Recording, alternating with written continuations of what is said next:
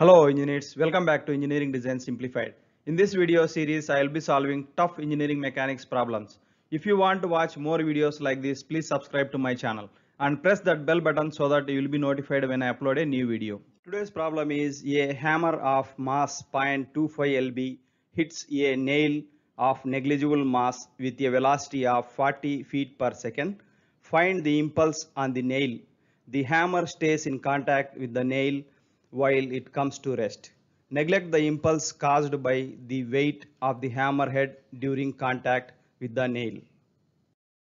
In this problem, given is a hammer of 0.25 lb weight hits the nail with the velocity of 40 feet per second. So in this problem, we need to find impulse on this nail. Let us see in the coming slides how to solve this problem.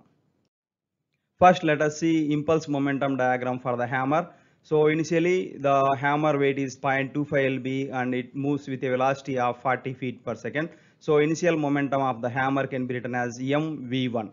So and there are impulsive forces, its own weight, hammer's weight will be acting vertically downwards, and a resistive force from nail is going to act in the upward direction. So the impulsive forces can be written as sigma integral of f dt. So that can further be written as integral of w, that is a vertical weight acting downwards, minus f, the resistive force acting upwards, into dt, integral of w minus f into dt. So after hitting the nail, and the hammer and nail will come to rest, then the velocity of the hammer and nail together, that is v2, will become 0 and its weight is acting downwards. So in this problem, weight of the nail is negligible, so we are taking only weight of the hammer here.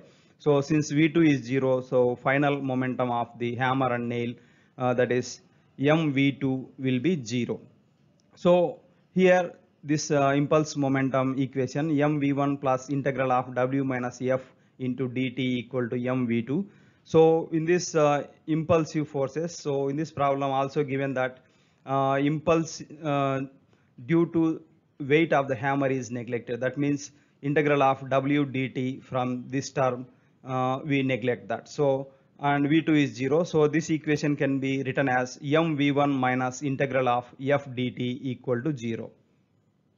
So in this impulse momentum equation, m is the mass of the hammer and v is the initial velocity of the hammer and f is the resistance from the by the nail and dt is the time during which impact happens. So this equation can be written as integral of f dt equal to mv1. So let us substitute the values, that is m is the weight divided by acceleration due to gravity in FPS system, that is 0.25 by 32.17 into v1 initial velocity 40 feet per second. So after simplification we get impulse on nail integral of f dt equal to 0.311 lb second.